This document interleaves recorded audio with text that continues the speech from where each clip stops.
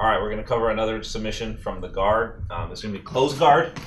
This is the gift wrap choke, okay? So the gift wrap is when I get a person's arm across their body and I reach around their head and I grab their wrist around their head. This is when someone is gift wrapped and ready to go. So when you have someone's arm here, they're so vulnerable to everything. To sweeps, it's super easy to pendulum sweep here and take him this way because all his weight's down and he doesn't have any way to base out over there, okay? Now I can attack triangles as well on this wrist. I just lift the wrist, bring the leg through, and shoot triangles.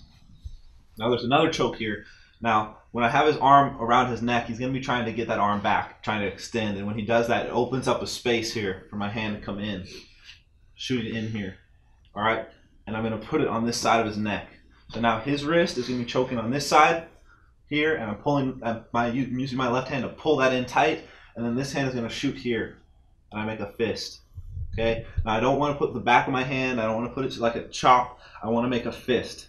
And then when I break the fist here, I'm going to use the ledge of his deltoid to put my hand on. Okay, so my hand is going to be propped on his deltoid, and I'm going to be pulling his neck down into it with his own arm. Alright, so once we have the gift wrap, let's talk about how to get the gift wrap real fast. The easiest way to get the gift wrap is to go cross grip.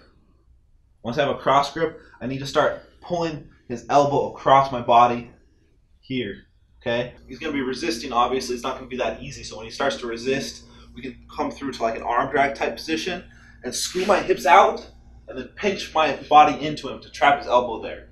Then from here, turn this way.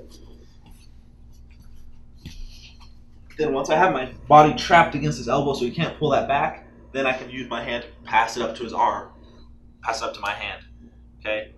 Now we have him gift wrapped. Now, what we don't want him to do is be able to duck his head out from under. Okay, so to stop that, we can kind of underhook this arm and keep his body tight up to us. So now if he tries to duck his head out from under, I have him tight and I've got good control here.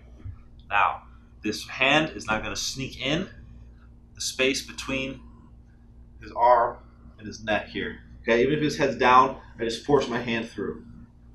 Then from here, I prop my thumb on his deltoid, right? And I use my pinky and the flat of my hand here to go on this side of his neck. And then from here, I'm going to extend everything. Both my hands are going to extend straight out, okay? Just like I'm doing an Ezekiel choke. If I was going to do an Ezekiel choke in the gi, like this, if I grab it inside my sleeve, here. Okay, so the same concept applies. I'm going to lift and extend. Okay, and then if I'm having trouble choking him, I turn my palm down. Okay, I can go here, and this is going to be painful, but if he's toughing it out, I turn my palm inwards. Okay, by turning my palm inwards, it spreads out the pressure, so it's not just focused in one spot. I turn it, and so now I'm cupping off this whole side of his neck. Okay, and the artery is here and here. They're kind of at a 45-degree angle from his spine. That's where you know the arteries are there. On the sides, it's more just muscle. If you put too much pressure on the sides, it's just painful on the muscle. It usually won't choke them, so we want to try and focus on the 45-degree angle.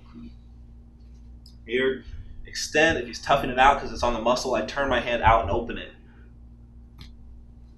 Okay, and that's the gift wrap choke.